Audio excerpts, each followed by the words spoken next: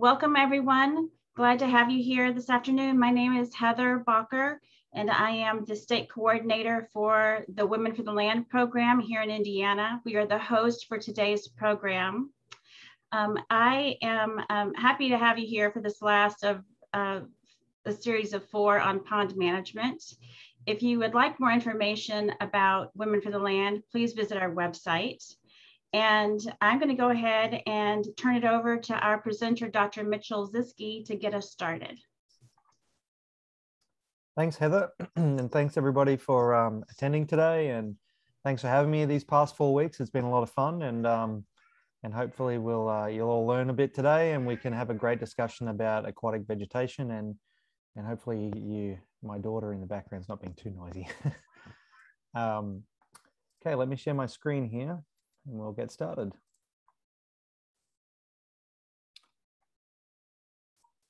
Okay, so we're going to continue our discussion about pond management, and we're going to finish up today by talking about aquatic vegetation management. And the goal of today is to really just give you some background about aquatic plants and algae if you don't know much about them, to just talk a little bit about some of the common types, and also the methods we can use to manage them.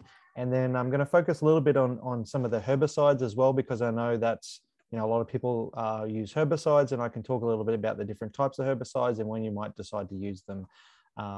Definitely one of the keys with aquatic plant management is getting the ID right. And so, we have some resources that can help you with that. And definitely, if you feel, if you don't feel like you can identify the plants on your own, definitely reach out to some of your local resources, or even, send me some photos and I can help you try and identify some of those. If you haven't been on any of the previous sessions, this is just my contact information. So feel free to shoot me an email. And I also really encourage you to check out our website. We have lots of great resources there. We have lots of publications, information. We have our podcasts up there. And then another great resource is links to your local county contacts. You basically select your county in Indiana, and you can find all your different resources there that you can reach out to. So Purdue has some publications that can help you with aquatic plant management. We have this, and so all of these publications are actually developed before I started at Purdue. The author of these 2 publications here has since retired, and so we're actually in the process of updating these publications, and we should have some new publications out in the next 6 months. And we're also hoping to produce a waterproof plant ID guide similar to the fish ID guide that we have, that can really help you identify some of the common plants in your pond. And once again, we're hoping to get this out within the next 6 months or so. This publication here basically covers the A to Z of aquatic plants. It talks a little bit about, the biology of plants. It covers some of the different types of plants and also the different mechanisms that we manage them, or how we can manage them. And that sort of will underpin a lot of what I talk about today. We have a short publication specifically about duckweed and watermeal. So if you're having issues with those, you can check out that publication. And then there's another publication here that was authored by one of our county educators, along with a biologist from Aquatic Control, that talks specifically about harmful algal blooms. And I'm going to mention those briefly today, but if you want to learn more about those, or you sometimes get them in your pond or your lake, then definitely check out that publication. And just like the past sessions we've had, I'm going to stop here a few times throughout the presentation for questions, and then at the end we can ask, we can have time for questions, any questions about plants, but also any questions about pond management in general. Maybe some things we didn't get to cover over these 4 sessions that you might be interested in asking. So I want to just reiterate, the pond ecosystem is a complex environment, and it's really important for us to understand what's going on in the ecosystem. And this is probably most important when we're managing aquatic vegetation. Definitely with fish management, we want to understand a little bit about competition and predation between the fish, but it's really the plants that take everything from, all the way from the nutrients and the light and the type of sediment you have, and then it basically takes it through that food web, and it can change the biomass you have in the lake, and it can change your water chemistry and all sorts of things like that. So So managing aquatic plants is really, one of the key things is understanding the different parts of that pond ecosystem. And if you missed our first session on that, I encourage you to check out the recording that we have to learn more about the different aspects of the pond ecosystem. And so I wanted to start by talking a little bit about what aquatic plants need. And the requirements for aquatic plants are pretty similar to terrestrial plants, but it's important to understand these requirements because we can utilize this information in our management. And so if we know that plants need certain things to grow, we can actually try and reduce or restrict some of those things to minimize that growth if we have too much growth. Alternatively, if we want to promote growth in our pond, then we can try and maximize some of these characteristics to help with that plant growth. So the first thing that plants need is sunlight, and this includes the algae in the pond and all the vascular plants like the pondweeds, the lily pads, and even the emergent plants like cattails. So they need sunlight because they photosynthesize. This is how they get most of their energy. At night, when there's no sunlight, they actually start to reproduce, they start to respire. So they sort of breathe like we do. And so in the daytime, when they're photosynthesizing, they're producing a lot of oxygen in the pond, which is the main source of oxygen in our ponds. But at night, when they're respiring, they actually start to use some of the oxygen as well. And the amount of sunlight that these plants get is not only dictated by the day versus night, or cloudy days versus sunny days, or even the seasons, but water clarity is a big part to this. If you have a really clear pond, sunlight can penetrate further, and you find that your plants will grow deeper in your pond. If you have a turbid pond or a muddy pond, you may only get plants growing in the first couple of feet of the water column, or you might not have very many plants growing at all. We have some local, strip pit ponds here in Lafayette that I fish occasionally, and they get vegetation growing down to about 25 feet in those ponds because they're crystal clear. One of the other key components that plants need to grow are nutrients. And so throughout this series, we've spoken a lot about nutrients and how nutrients enter the pond. And the plants use these nutrients to grow. So the nutrients combined with the sunlight is how they survive and how they grow. Nutrients, there are lots of different nutrients that enter the pond, and lots of different nutrients that are needed to sustain life in the pond. The limiting nutrient typically in freshwater is phosphorus. And so what that means is if you add phosphorus to the pond, you're typically going to get more plant growth. Whereas if you add nitrogen to the pond, you may not see big changes in plant growth because there's already enough nitrogen in the pond. This is different to the ocean, where nitrogen is typically the limiting nutrient there. And that, in addition to nitrogen, is what can add or encourage growth in salt water. So these nutrients are used by plants like you see in this photo here, but they're also used by algae. And in particular, they're used by microscopic algae called phytoplankton. And typically those algae are what respond to nutrient inflows the quickest, and they have the shortest lifespan. And so if you get a rainfall event and you get nutrients flowing into your pond, typically what you'll see is the phytoplankton growing first. You might get a sort of green soupy appearance to your pond. Then you might get some filamentous algae growing, and it's not until sort of further down the succession that you might start to see increased growth of pondweeds and other plants like that. And then the final key requirement that plants have, or that most plants have, is substrate for them to take root in. And so, most of these plants are attached to the bottom. The submersed plants like pondweeds and coontail and stuff like that, they're all rooted to the bottom. Even some of our floating plants like lily pads have roots that extend down to the bottom. It's not the only plants that don't have roots in the bottom are things like floating algae or filamentous algae, and also things like duckweed and watermeal. But most other plants have roots going into the substrate, and they typically prefer fairly soft substrate like mud, silt, and sand. And so understanding that may allow us to manipulate that substrate to prevent some of that plant growth in the future. So I've showed this diagram once before, but I just wanted to reiterate that plants need to photosynthesize to grow. And when they do this during the daytime, they're actually using up CO2 in the oxygen in the pond and releasing dissolved oxygen. And that's a really beneficial process to the pond because that's where most of the dissolved oxygen comes from. At night, this process reverses because plants, instead of photosynthesizing, they start to breathe. And so they use oxygen from the pond and release CO2 just like we do. And the importance of this with regards to plant management is that when you have really high abundance of plants in your pond, you can get really big shifts in the oxygen in that pond. So you might have, saturation of oxygen in the daytime because all of these plants are producing oxygen, but at night you might get oxygen levels dropping quite low because a lot of these plants are using up that oxygen. And so, like I said, one of the keys for managing aquatic plants is being able to identify them accurately.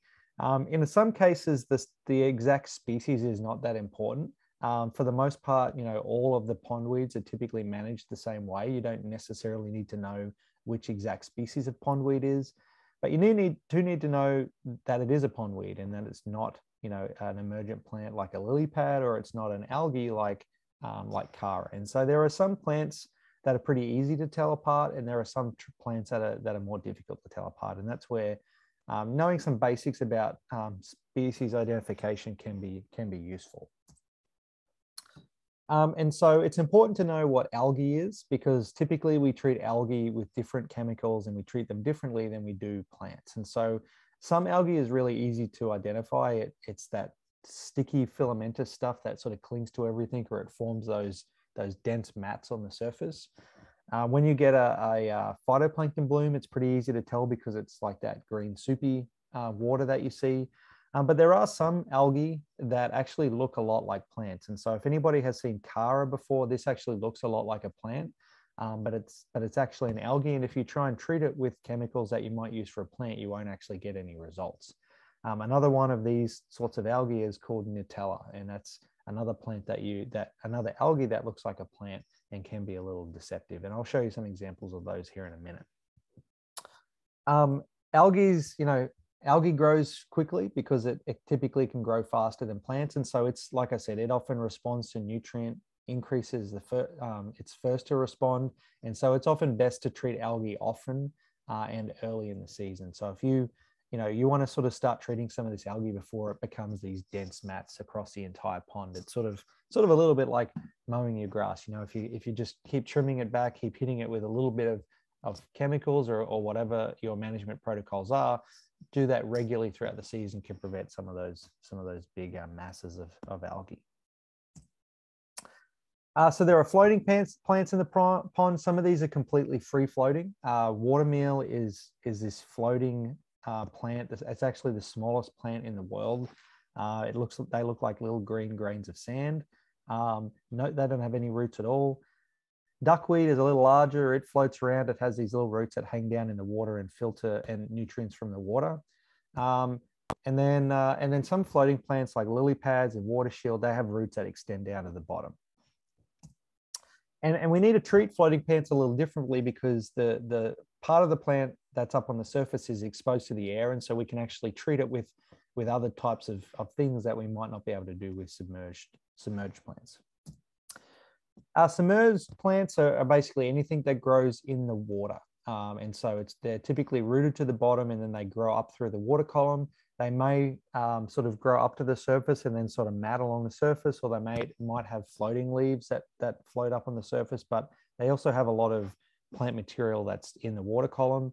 And these are the ones that provide a lot of habitat for fish and invertebrates. And so these are really important for our ecosystem, but they can also choke out ponds and lakes if they get too dense.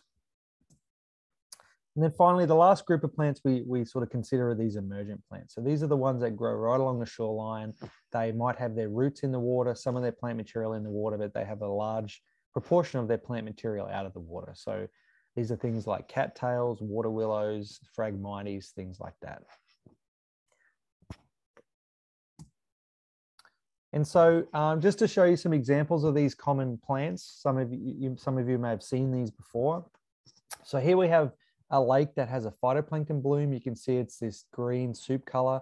And this is because you have these microscopic algae basically through the entire water column. And these are important for feeding fish because a lot of the invertebrates and the zooplankton will eat this stuff, and then the fish will eat them. So these can be really important for the productivity of your pond. And sometimes we'll see these blooms in the spring, sometimes in the fall, or if we have like a rainfall event that brings nutrients in. You need to be a little careful of these because, you know, a photo like this, there's obviously a lot of phytoplankton in this water. And what will happen is they will use up those nutrients quite quickly. And after what happens then is they all start to die. And when all of these phytoplankton start to die and sink to the bottom, they then get decomposed by bacteria, and they can cause depletion of oxygen. And so, so if you want to try and minimize getting these really large blooms if you can, and you can do that by restricting the nutrients coming in and things like that. Another algae that that some people will be unfortunate enough to get in their ponds is blue-green algae. Blue-green algae is actually a type of bacteria, so it's even smaller than phytoplankton, but it photosynthesizes, so it's still green. The downfall or the real negative impact of these cyanobacteria is that sometimes they can release harmful toxins into the water. And so not all species release these toxins. And I've recently found out that even species that do release these toxins don't always release the toxins. They do sometimes and not other times. And so the key here is that if you have blooms of blue-green algae, is to get your water tested for these toxins. Testing the water, you know, a few times during a week can help you monitor whether or not these toxins are present. And if they are present, you really need to stop using the pond. You know, these toxins can kill animals, they can cause people to get sick. And so this is something that you want to monitor really closely. They typically, you know, these blooms typically form these scum, this surface scum, and that's because these bacterial cells actually float. It's an adaptation that allows them to get maximum access to sunlight.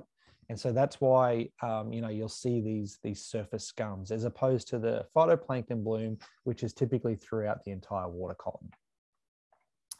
And here you see some typical filamentous mat-forming algae. It sort of clogs to everything. You can get this green-brown stuff on the surface, or you can get really bright green, sort of hairy algae that clings to stuff down in the water column. And once again, if you get a lot of this stuff, it can really start to choke out a pond. And then finally, this is just an example of a macroalgae. So macroalgae is just a large algae. And like I said, these can really start to look a lot like plants. So this is Chara, sometimes called muskgrass. And as you can see, it looks quite a lot like a submerged plant. But this needs to be treated the same way that we treat all of these types of algae. Some common submersed plants include the pondweed. So this is an example of American pondweed. They have parts of the plant grow up through the water column, and they'll get these leaves that float on the surface. Other types of submerged plants that you might see are things like coontail. This is water milfoil. There are a few different species of this, including Eurasian water milfoil, which is invasive. And then we have other submersed plants. This is American alodia. Another similar species is hydrilla, and hydrilla is an invasive species in the US. So, so these are just some examples of some submersed plants that you might see. Like I said, these provide great fish habitat, great places for invertebrates to grow. And it's not until they become really dense that they cause problems in a pond. So some common floating plants, you have water lilies and water shield. These are, I'm sure you've seen these before, and these typically have these stems that extend down to the bottom, and they have roots in the substrate. And then you have these free floating plants. So this is an example of duckweed over here. You can see it's pretty small. It's smaller than like a clover, leaves of clover. They float around on the surface and have these little roots that hang down and filter the water. And then watermeal, I mentioned, is this really small plant. You can see that it looks like grains of sand, and they sort of float on the surface as well. And both of these can actually be a little tricky to get rid of, and so there's some specific management strategies you can take with these. And lastly, the emergent plants are those that grow along the shoreline. You've probably seen these as well. These are cattails. They're common in a lot of areas. These are Phragmites, which have look a little similar to cattails, but they have this different sort of seed structure at the top. These Phragmites are invasive, so they're really good at sort of getting in and overpopulating an area. This is pickerel weed, and then this here is an example of water willow. So these are just things that grow along the shoreline. These are important because they can help buffer nutrients entering the pond. They can stop erosion. But as you can see, they also cause problems with access. If you had these Phragmites growing along your pond, you wouldn't be able to access the pond. And so sometimes we want to get rid of these, but sometimes it's nice to keep some parts of the pond, populated with these emergent plants, particularly those areas where you might get a lot of nutrients flowing in. All right, I'm going to just stop there to see if there are any questions for the moment, and then we'll kick on to talk about some management strategies. Mitch, Julie's asking, are all the algae toxic, or is it just the blue-green algae? Yeah, good question. It's just the blue-green algae. So the phytoplankton is not toxic at all. You could swim in that green soup if you wanted to.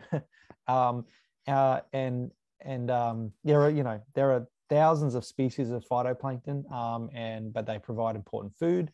And the filamentous algae and the chara and all of those things are not toxic either. It's just those blue-green algae. And they release a few different types of toxins. A common one is microcystis or microcystins, and that's commonly, can make animals sick and die. And that's why if you've ever visited like a public lake, that they'll sometimes have closures because of this blue-green algae. So, and you could also have that blue-green algae and not have any toxins present. But if you know your pond is susceptible to blue-green algae, or you notice a bloom of it, then definitely stop using the pond and start getting it tested and make sure that that toxin is not present before you start using it again. Mitch, do we know what causes that, and where, like, are there some places that we can expect it not to be present? For example, I have small water features in my yard, and I have some of those other algae and things, but would I ever see the blue-green algae? Yeah, that's a good question. We actually have a great podcast episode where we spoke to the author of that guide, and she's an ecotoxicologist and knows a lot about this stuff. But what she said is that typically the blue-green algae, typically what they look for with blue-green algae is the ratio of phosphorus to nitrogen in the water. And like I said, typically phosphorus is limiting. And in most ponds, that have a lot of nutrients and a lot of algae, we have a lot of phosphorus in the pond, and that's causing a lot of this algal growth. And she said that for this blue-green algae, typically when you get more nitrogen in a system, so there's, the ratio of nitrogen to phosphorus is higher, that's when you can start to see some of these blue-green algae. And so that's why some systems get it and some systems don't, because it's that sort of balance between those nutrients. And then I also think that those blue-green algae typically prefer warmer weather. And so you see a lot of these other types of algae in the spring and, persisting in the summer as well. But you see more of this blue-green algae stuff in the mid to late summer. And the other thing she said, that they tend to occur more when you've got still water. If you've got moving water because of an aerator or a fountain, or you've got a larger pond that has wind blowing across it, typically you won't see this blue-green algae forming as much as you would in a small pond that doesn't have much water moving. Great, thank you for that. Also, Peg is asking, can you talk about other good pond edge plants like sedges and things? Yeah, I could, and I would if I knew a lot about it. Usually when I get questions about people wanting to know good plants to have around their pond, I pass those questions along to someone who's better able to answer those. But I would say that if you're using native plants, native emergent plants around the pond, then I think any native plants can be good around the pond, and there are definitely some that are less prone to becoming problematic. For example, cattails are great, but they can really push their boundaries quickly and become out of control. Whereas, some of the grasses, I know pickerel weed is pretty popular among some people who plant plant around the ponds that they have those pretty flowers and they don't tend to get out of control too quickly. But yeah, I guess the best thing to do if you're sorry. I just didn't mean to interrupt you, Mitch. Yes, natives is the key, I think, and we can talk more about it. Jessica can talk more about it later at the end of the presentation too, just to let you off the hook. Okay, great. And then, definitely feel free to send me an email and I'm happy to follow up with some people and get back to you as well. And I don't see any other questions specifically for this topic or the subject we just finished. So I'll let you take it over again. Great. So now that we've talked a little bit about the types of plants we see in ponds, I want to just talk about some of the ways that we can manage them. And there are actually lots of tools that we have for aquatic plant management. This section and the rest of this presentation is really focused on reducing plants because, most of the questions I get about plants are actually about, hey, I've got too many, how do I get rid of these? But I want to reiterate that plants are really good for a pond. And if you've just recently constructed a pond, you might actually be looking to add plants to your pond and not get rid of them because you don't have that many there. So, I don't want this to come across as plants are bad, let's get rid of all of them. It's just, this is commonly the sorts of questions I get relating to managing and removing some of these plants. And so the 5 sort of tools that we have really start with prevention. If we have excessive plants growing in our pond, then there's likely some underlying issue with nutrients, with sunlight, with something like that we can try to minimize to prevent that plant growth. And the same goes for habitat alteration. We can actually change the pond in some way to restrict the growth of some of these plants in the first place. And both of these tools are really great tools to use because they typically benefit more than just plants. If you're preventing nutrients entering your pond because you've got a buffer strip of vegetation, that's also preventing erosion. It's also preventing excessive sediments coming in your pond. It's going to stop or slow the rate of sedimentation. And there are lots of different, positives to try and to prevent some of these things. But if we do get plants in there and we get a lot of plants and we need to start thinking about getting rid of some of them, we can basically physically remove them or mechanically remove them. We can employ the help of some animals and that can do some biological control for us. And then we can also add chemical herbicides to treat some of those plants. And I always tell people the best approach is to really use a combination of all of these if you can, because you can definitely manage plants effectively with herbicides, but there's some downsides to dumping herbicides in all the time. They're expensive, but they can also accumulate. Some of these chemicals can accumulate in your pond. So I think if you take a balanced approach where you try and use a few of these techniques at once, then you can sort of have the best outcomes for managing aquatic vegetation in your ponds. So like I said, prevention is really just trying to prevent these plants growing in the first place. And in most ponds in Indiana, they have a lot of nutrients in them. And so we're never really going to get to the point where we've prevented them so much that we're actually getting not enough plants. There are definitely some situations where plants are pretty scarce because of just the natural environment around a pond, and we might need to do things to encourage their growth. But for the most part, we have too many nutrients, too many plants, and we can definitely use some of these preventative techniques to help with our management. And so some of the ways that we can prevent plants getting in your pond. So the first thing you can do is try and minimize the dispersal of plants. And so if you have a neighboring pond or a friend's pond that has problems with, let's just say they have problems with duckweed, and you don't have duckweed in your pond, then try and don't go over there and paddle around in a canoe and then bring that duckweed over to your pond. And definitely birds can bring it over too, but there are some pretty obvious things that you can do to try and prevent dispersing these plants. And the same goes for if they have a submergent plant that they have a problem with and they've been using some tools to get rid of it. Make sure you clean those tools before you use those tools in your pond, because we don't want to accidentally introduce something new that's going to cause us problems down the road. And this is good practice to get into too, for invasive species. You know, if you're not great with plant ID, you might not be aware that some of these species are invasive, and you might accidentally move them around. And so it's always good practice to, you know, clean boats, clean fishing equipment, clean muck boots, and you know, clean some of these other things that you might be moving between ponds. And I would say get in the practice of doing this even if you're moving stuff between multiple ponds on your property.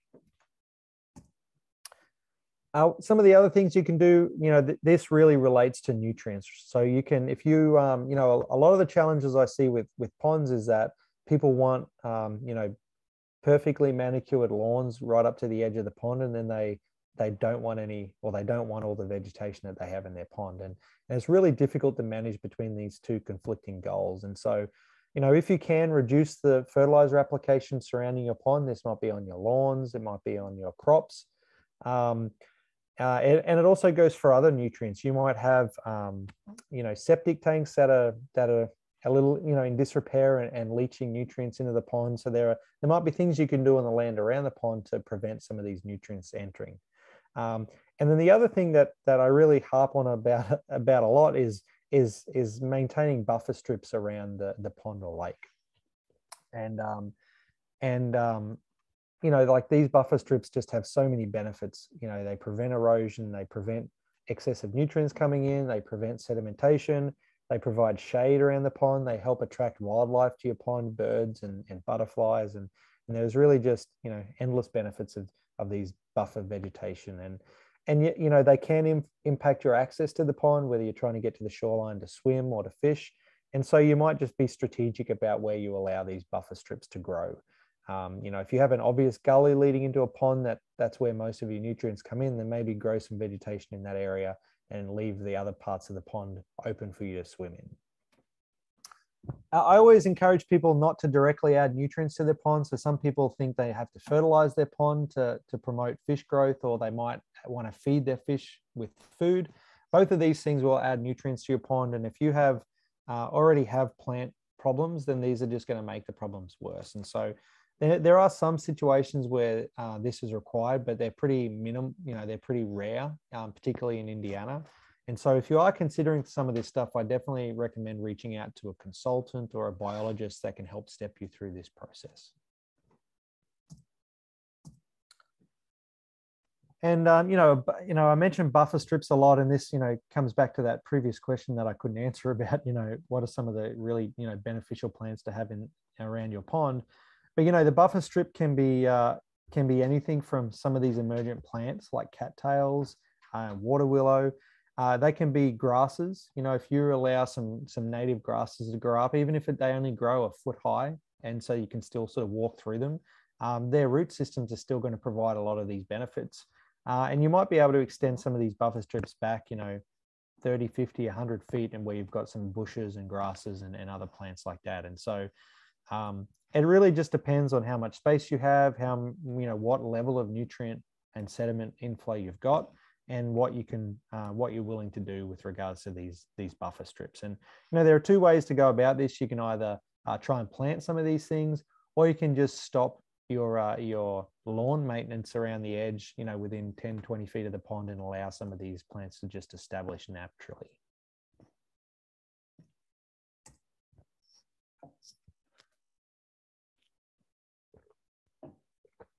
So the second sort of tool we have flows on from this prevention approach, and it's really trying to use, you know, now that we know some of the things that plants need to grow, what can we do to manipulate those so that the plants have a more difficult time growing in your pond?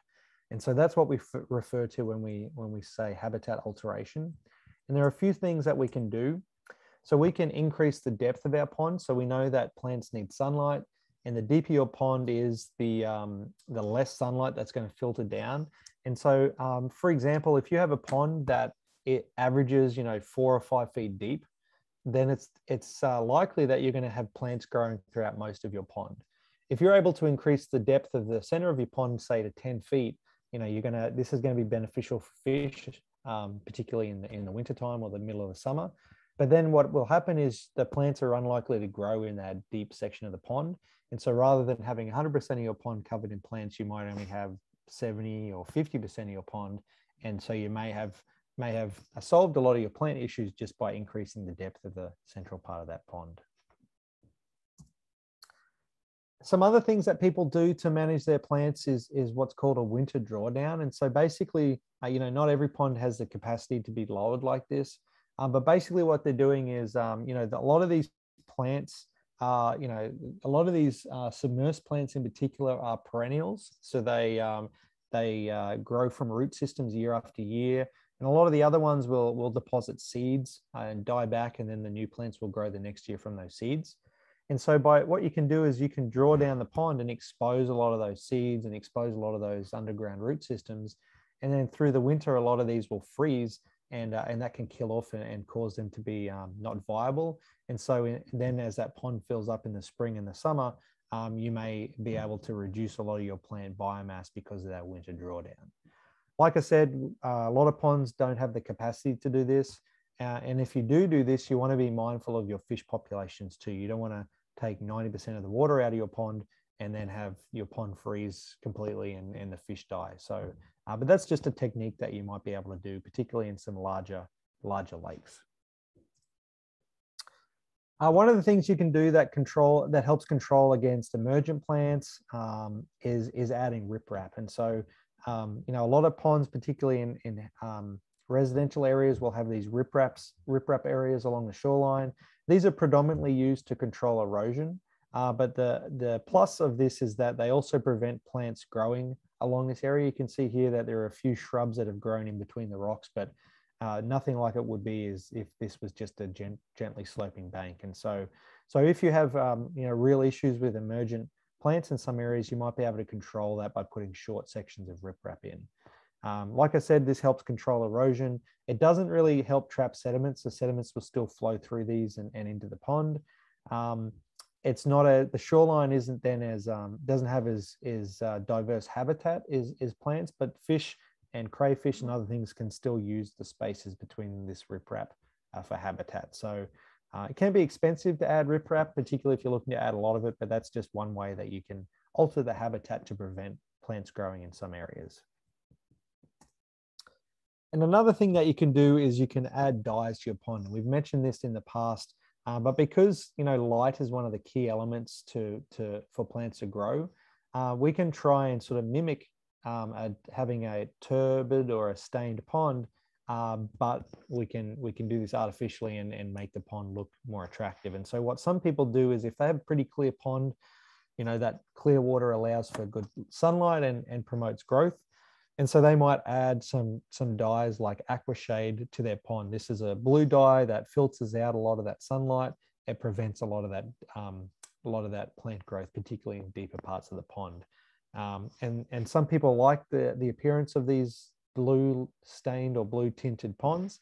And so this can be another way where, it might be more economical for you to buy some of this dye and add this dye than it is to buy a lot of herbicide and add those herbicides, year after year.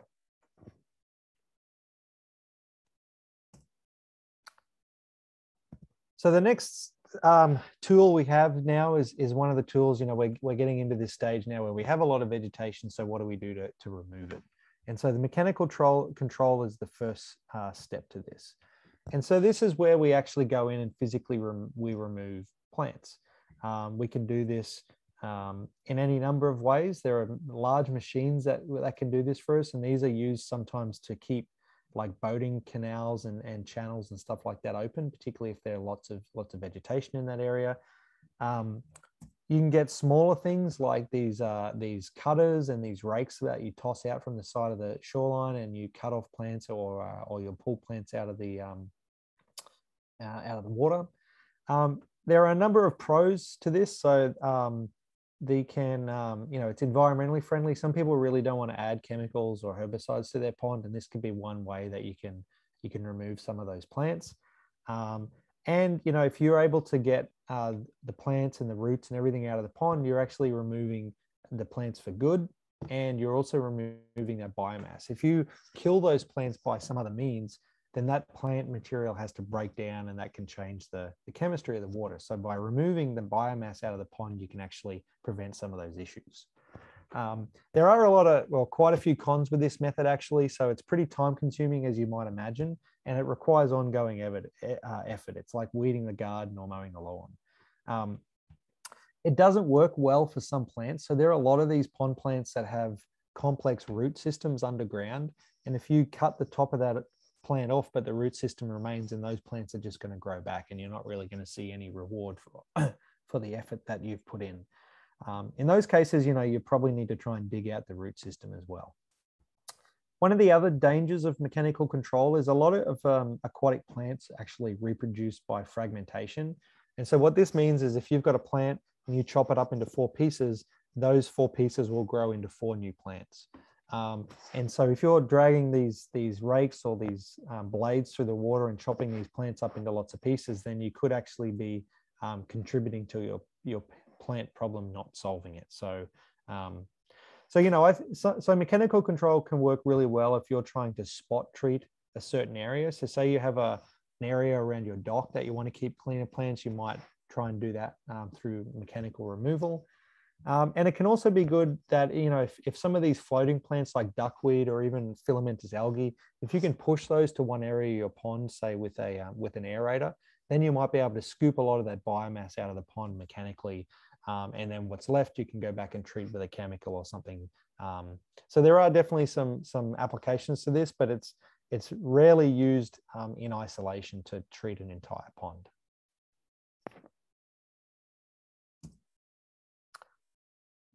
So I want to talk a little bit about a couple of animals we can use to help control plants. And I've mentioned these before in the past.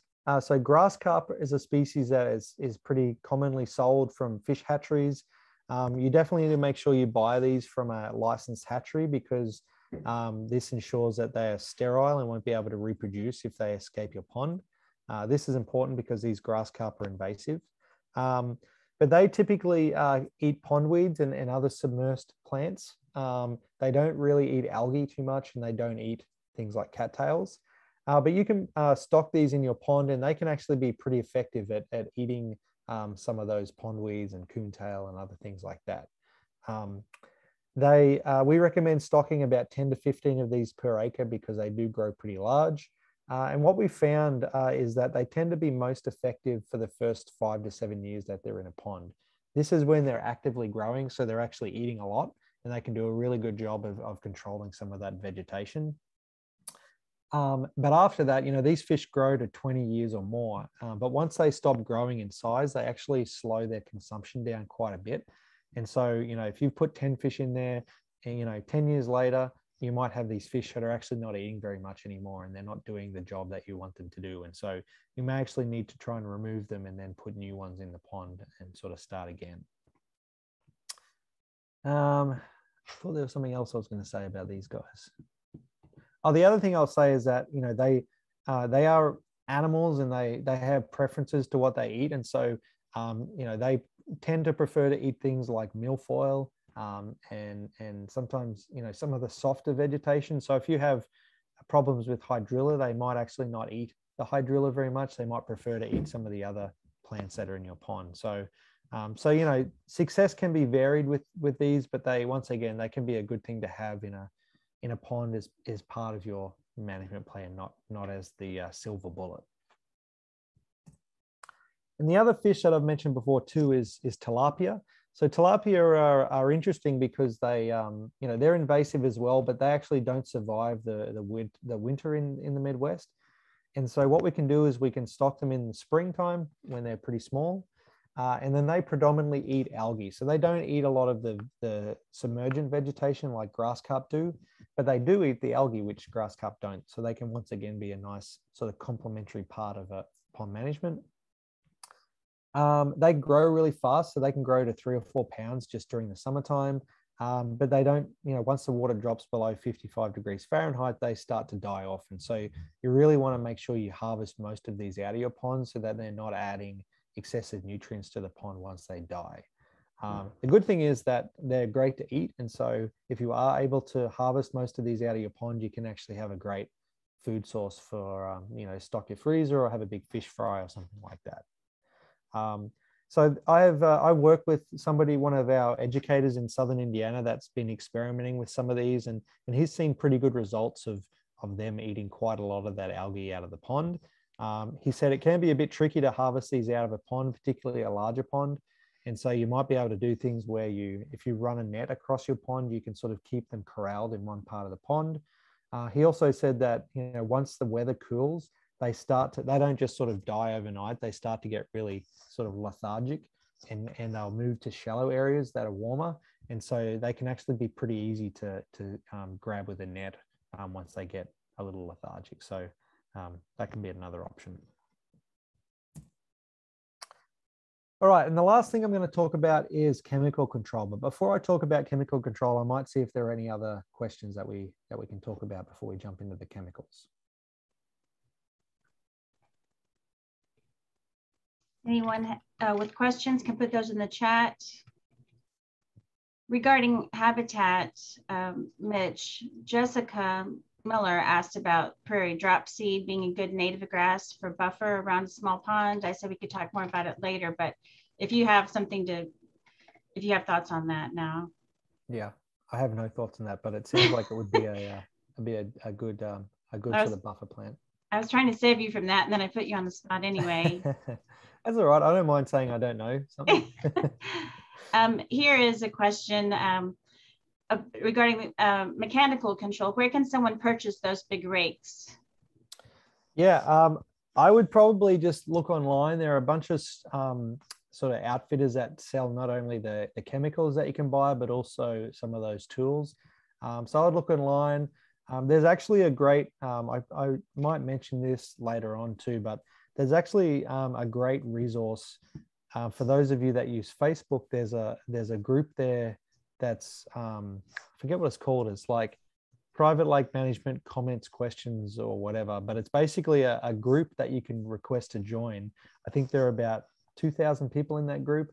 And then basically people just post questions and answers and comments and all sorts of things. And so that would be if you're interested in some of this stuff, you could join that group, and then you might be able to find out where people have bought their stuff from, or there might even be someone close to you that you can borrow some of their equipment. So I'll provide a link to that group that we can share around. But I would just Google some pond supplies or pond rakes or whatever, and see where you end up. And I'm sure there are a bunch of different places that you can buy some of these. It's always good if you can get reviews or recommendations from people too, because I'm sure some of these things work better than others. So so it's always nice if you can try some of this stuff out. Thank you. I think that's it for the questions for this section.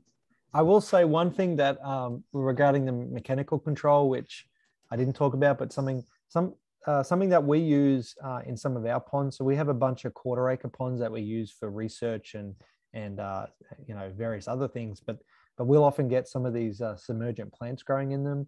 And so what we'll do is actually, these are quarter-acre rectangular ponds, and we have a large length of chain that we actually string up between two vehicles and then drag that train along the length of the pond, and that could be a really good way to try and remove some of this vegetation. So what we'll do is we'll do that. We'll try and remove as much of that biomass as we can, and then a few days later, once the pond settles down and we can see how much we have left, that's when we might add a small dose of herbicide or something. So that's just another thing you can think about with some of that mechanical control.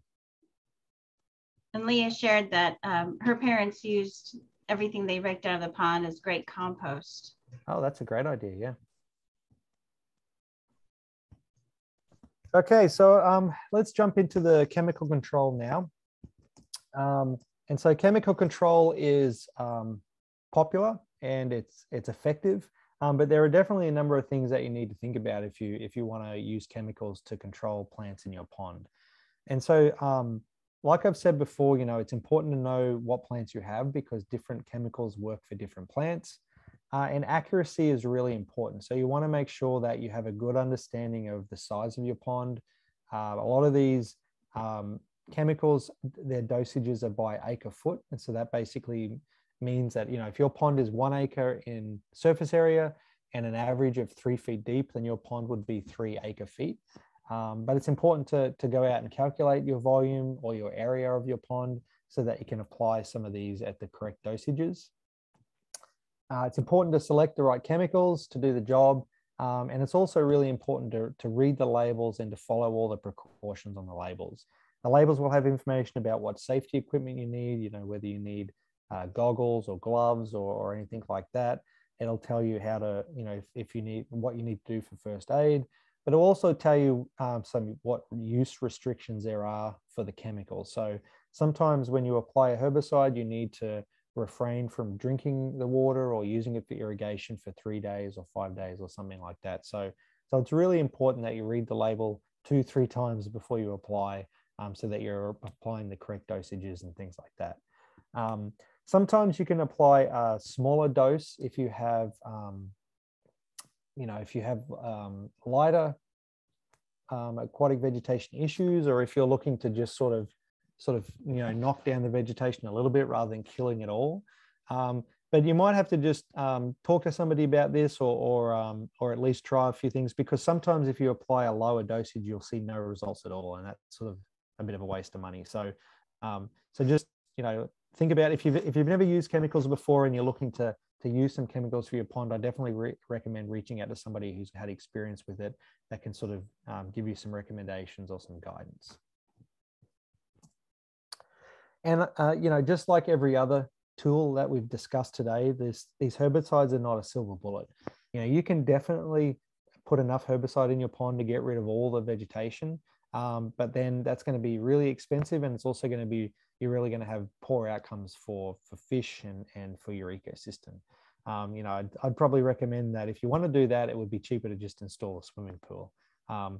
But when it's used with other methods and when it's used correctly, it can be a great tool to help manage your vegetation and to allow you to not only have good vegetation in your pond, but to also have enjoyable use of that pond. And with herbicides, it often requires multiple applications to sort of knock something back. And this comes back to the idea that you really don't want to kill everything off in your pond, particularly all at once, because what will happen is you'll have tons of organic matter in your pond that, as it's broken down by bacteria, it will use all the oxygen in your pond. And so if you have really bad filamentous algae in your pond, then usually I recommend treating 10 to 20% of it at a time, so that you're not having a huge kill off of algae and subsequent problems from that. And then a lot of these plants are seasonal, and there's a succession in plant growth through your pond throughout the season, and so you might have to apply certain chemicals at certain times of the year and different chemicals at others to control some of these plants. But like I said, it's great. It's can be a great tool as part of your management, but it's not a silver bullet, and it's it's expensive as well for some of these chemicals.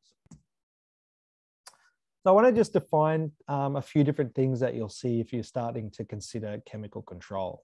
And so the herbicides that we use for aquatic plants can either be contact herbicides or systemic herbicides. And so a contact herbicide is basically that starts to kill a plant when it comes in contact with the plant. And so you spray, herbicide on the plant, on its leaves, it starts to kill the plant like that. And so these herbicides are common for terrestrial plants. They're common for some pond plants as well.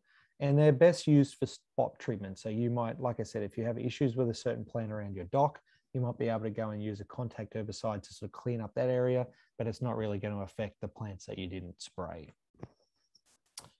Some herbicides that we use in the ponds are also systemic herbicides. And so these are chemicals that are absorbed into the plant and then transported throughout the plant's body, and then actually kills the plant from the inside. And they can also sort of, you can also treat your entire pond with these systemic herbicides. Typically, these herbicides take longer to work. And so a contact herbicide, you might start seeing results in a day or two. And some of these systemic herbicides, you might only start seeing a result in a month, because it spreads throughout the entire pond, and it's waiting for those plants to absorb the chemical, and those plants are sort of dying slowly, but they're it's more effective for some types of plants. Some of you might be familiar with the term surfactant. This is just a chemical that's in the herbicide that helps the active ingredient penetrate the plant tissue. The reason I mention this is because it's, even though some of these aquatic herbicides might have a similar or the same active ingredient as the herbicides you use on land, quite often the surfactant is what's different in that formulation. And this is important because, for example, aquatic glyphosate is something that we use to control emergent plants like cattails. And if you just use regular Roundup, the regular, terrestrial glyphosate, the surfactant that's used in that will actually kill your fish. And so that's why it's important to use the aquatic form of glyphosate, not the terrestrial form. And that goes for all of these aquatic herbicides. It's really important to use the aquatic formulation, not the terrestrial formulation that you might have in your shed and you use for something else. A lot of these chemicals are available as both granules or liquids. Some of them are just granules, some of them are just liquids. The label will give you all the information you need about how to apply those. For granules, you can sort of broadcast those over an area. I've seen people put them in like mesh sacks and sort of like tow them around the boat in a canoe, or throw them out in the pond and just sort of let them dissolve. For the liquids, the best way to do it is to dilute it with pond water in a sprayer, and then go around and spray the areas, and to make sure you use the dilution rate that the label recommends. Another thing I'll say too is that not all formulations and not all products are equal. So you might find a product that is a lot less expensive than another product that has the same active ingredient, but its concentration may be a lot lower. And so you might actually not be saving as much money because you've got to apply 3 times the dose to get the same results. And so just keep an eye out for that as you're researching and potentially buying some of these herbicides. And I'll say again that, it's really important to read the label. The label has all the information you need about dosages, about restrictions, about how to apply them, about the safety precautions you need to take. And, it's like that old adage, like measure twice, cut once. It's the same for measure the label a couple of times, make sure you really understand what you need to do before you go out there and apply these. Because, unlike some of the other things we do in ponds, like controlling fish, harvesting fish, stocking fish, even some of the other, mechanical controls for plants, these chemicals can be a one and done situation. You might have a pond that you spent a lot of money constructing, you stocked with fish, you've been working really hard on it. And if you just apply the wrong dose of these chemicals, you can basically, wipe out your entire pond and you'd have to start again. So there really can be some bad implications for not applying these correctly. In terms of applying these herbicides, the label should give you information about when the best time to apply these is. Typically, it's best applied when the plant is actively growing. When the plant's actively growing, that's when they're absorbing nutrients, and they'll also absorb the chemical, and the chemical will likely have the best result. For most plants, this is, spring and early summer. And, in particular, like I said, it's often best to apply multiple smaller applications. And so you might, as your filamentous algae starts to grow in the spring, you might decide to do an application pretty early on before that becomes out of control, so that you can sort of keep it at lower levels throughout the summer. So that's the best approach to take for a lot of these plants is once you see them sort of popping up in your pond, you might start some of these smaller applications to see if you can sort of just keep on top of them. However, some plants, it's actually best to make these applications in the fall. And so things like cattails, what happens is, they grow throughout the summer, and then just before the fall, rather than putting energy into growth, they actually put a lot of energy into storing nutrients for the winter. And so if we apply the chemicals then in the fall, what happens is they sort of store those chemicals and take those chemicals deep into their roots and deep into their body, and they'll actually be more effective than if you apply those chemicals to cattails in the spring. And so there are some plants that where it's best to apply some of these chemicals in the fall. And like I said, it's always best to apply less chemical more often rather than a single large dose. Once again, read the label to see what their dosage recommendations are. Speak to some local experts, that can help you with your specific example to see whether, what a good sort of maintenance dose of herbicide is for your pond.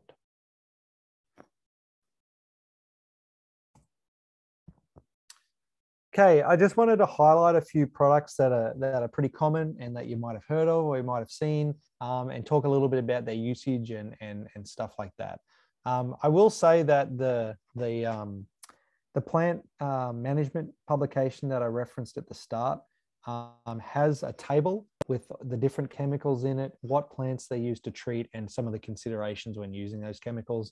And we're in the process of updating that table for the new publication that'll be out here in the next 6 months. So that should be a good starting point to get an idea of what chemicals you might need for your situation and some of the things to consider when you use those chemicals.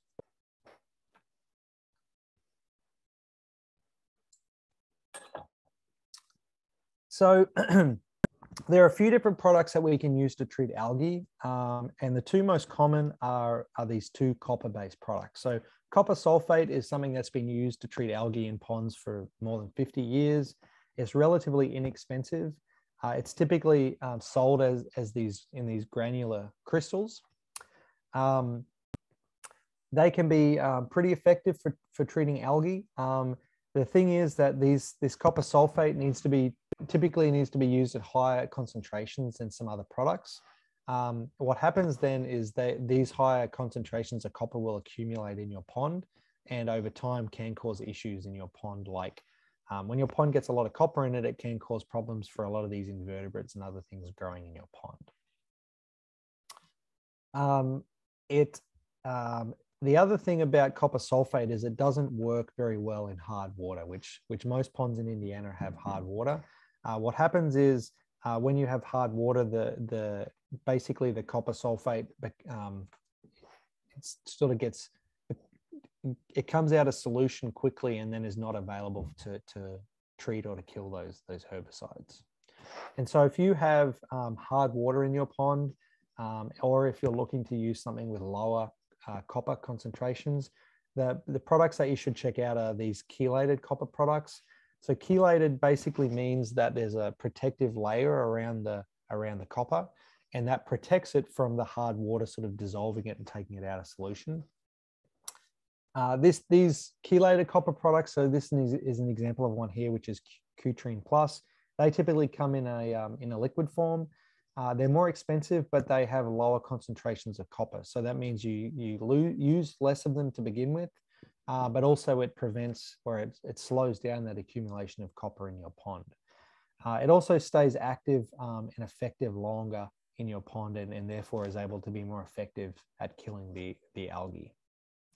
And the real benefit of this is that you can use it in hard water, and you can also use it in turbid water. So sometimes turbid water can cause problems with using certain chemicals, but these chelated products are able to be used in turbid, murky water.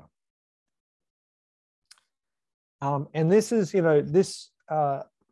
talking about these algicides really demonstrates the importance of species ID. So like I said, Chara is a macroalgae. It looks a lot like pondweeds, but if you treat it with something for pondweeds, you're probably not going to kill it. It actually needs to be treated just like you would filamentous algae or blue-green algae or phytoplankton or something like that.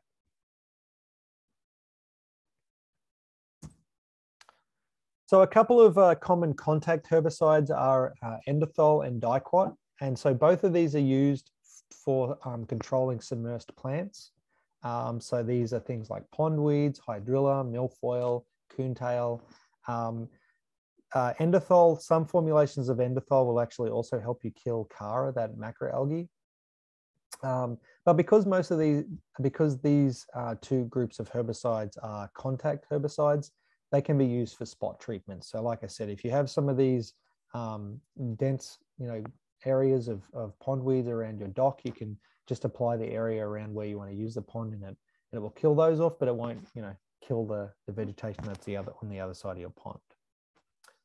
I mentioned that that duckweed can be problematic treat. And so the diquat is actually something that you can use to treat duckweed. It doesn't eradicate it from your pond, but you can use it as these like contact knockdown treatments in certain areas. So for example, if you have this floating duckweed on your pond, you have a storm come through and it blows it all into one part of your pond, that might be a good opportunity to spray some diquat on it to serve as a knockdown treatment to sort of help manage that in your pond.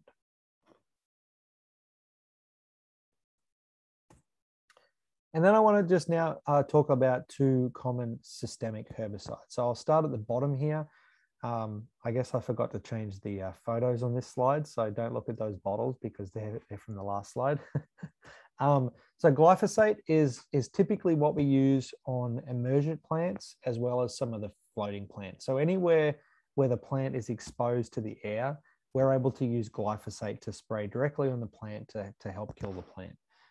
So this is used for cattails, a lot of the emergent vegetation, and it's also used for things like water lilies and stuff like that. Like I said, it's really important that you use the aquatic formulation of this as the terrestrial formulation can actually kill your fish.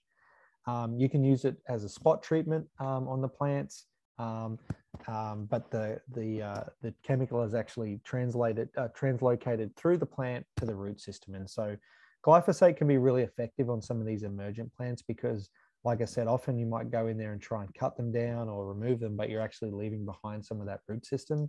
And so using glyphosate, it's actually going to go in and kill the root system and can actually help,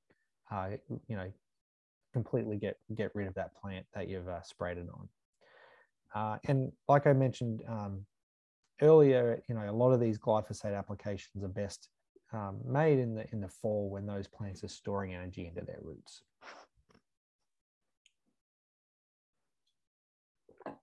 And the last common herbicide I want to talk about is fluoridone. So fluoridone is also a systemic herbicide. So it's absorbed into the plant, and it can be used to treat a whole pond. So this is different to some of the spot treatments we've spoken about at the moment. The fluoridone it controls a lot of the submersed plants like pondweeds, coontails. It can also treat floating plants like duckweeds and watermeal. And so the way that fluoridone works is you actually apply it to the entire pond. And so that's why this one is really important to calculate the volume of your pond, because you add a certain application to that entire pond. And what happens then is the fluoridone sort of spreads throughout the pond and it's absorbed by the plants in the pond. And the way that fluoridone works is it actually prevents the plants photosynthesizing. So it blocks their ability to photosynthesize. Geez, struggling a bit today. And so what this means is it's basically starving the plant of energy. And so it actually takes a lot longer to work than some of these contact herbicides. And so if you apply fluoridone to your pond, it may take 1 to 3 months to actually see the results. The benefits is that it's a systemic herbicide, so it's killing the plants off completely, and it's actually working on a number of different plants throughout your entire pond. So depending on your situation, fluoridone might be an option for you. All right, that is pretty much all I'm going to talk about today. There's a lot I didn't cover, but hopefully that gives you a good overview of aquatic plants and how we might go about managing them. I just want to reiterate, even though this presentation focuses a lot on, death to the plants, plants are actually really important in ponds. And if you want anything except a swimming pool, it is really good to have plants in your pond. They can help manage your water quality. They help promote fish production. They attract wildlife to your ponds. And so, so plants there are a lot of great reasons to have plants in your pond. And these tools are really for just if certain plants, get out of control and need to be sort of brought back into check a little bit in your pond. So, and given that this is the last presentation in the series, I do want to just remind you about our website. So the link to the website is here. You can contact me directly through this website if you can't find my email. But this is where we have all of our resources. Our podcast episodes go up here. And if you go to the Find Your County contact page, this is where you can search in your county for for biologists and consultants and other people that can help you directly with your pond. So yeah, I'm happy to answer any questions. Thank you, thank you, thank you, Mitch. That was really great. I want to thank you very much for participating with us, partnering with Women for the Land, and doing all 4 of this 4-part series. It's been wonderful, and they will all be available for you all to reference in future on YouTube. And I think we might have a few more questions, but I'm actually going to stop the recording now, and so we can all chat.